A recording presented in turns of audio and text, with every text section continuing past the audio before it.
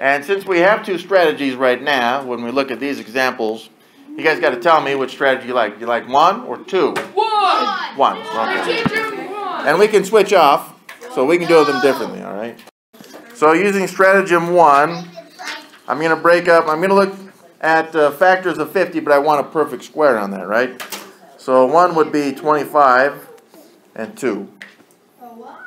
25 times 2. And 25 is the perfect square on these.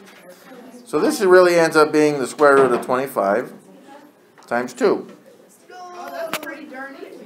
Which again, I can break this up into the square root of 25 times the square root of 2. And the square root of 25 is a perfect square. Which is 5. 5. The square root of 2 is not a perfect square, so it just stays square root of 2. Oh, I get it more. There we go.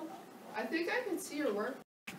If you did this just with the numbers switched, you can write the square root of 2 times 5. It just kind of looks like you mean the square root of 25. 49. So be very careful with how you write that. We want that 5 to be in front of the square root so we can differentiate between the two.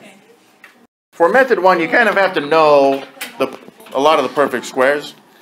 And you got to know that there would be factors of these numbers. Like 50, 25 is a factor, or it means that if I break this up into multiples, 25 times 2 would give me 50.